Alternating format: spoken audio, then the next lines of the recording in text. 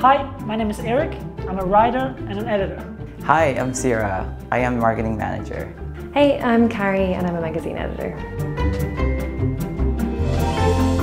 And is it good to show it like that? Yeah. Okay, I'm gonna read Daniel Kahneman's Thinking Fast and Slow. Today I'm gonna read The Life-Changing Magic of Tidying Up by Marie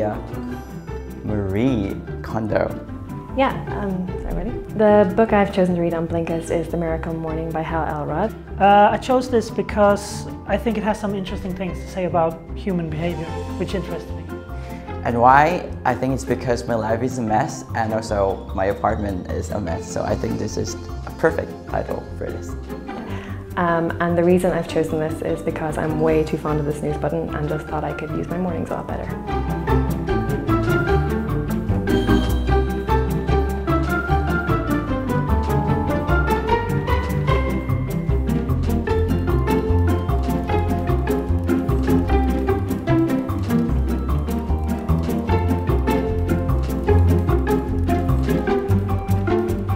Okay, I've now finished reading the Blinks. I found it super interesting. It goes into a lot of interesting things about how the subconscious brain interacts with the conscious brain. After reading this book, I really want to go back to my apartment now and start tidying up. So I would definitely recommend this for other people like me who really find it hard to get up in the morning.